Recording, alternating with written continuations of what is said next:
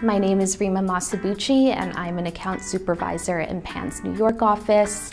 I love a number of different things about PAN, but hands down my favorite thing is the culture and all of the great people that I get to work with and just getting to learn from them every day.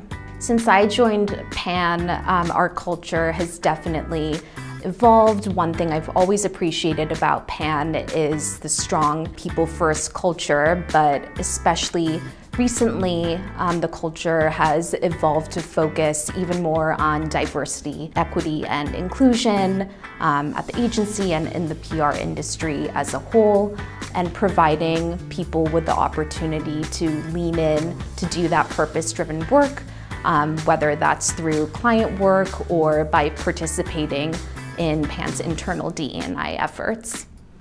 My name is Nicole Das and I'm account supervisor here at PAN.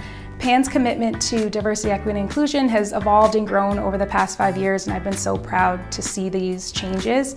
PAN ID is our internal committee that's focused on promoting diversity, equity, and inclusion internally here at PAN and in the PR industry overall.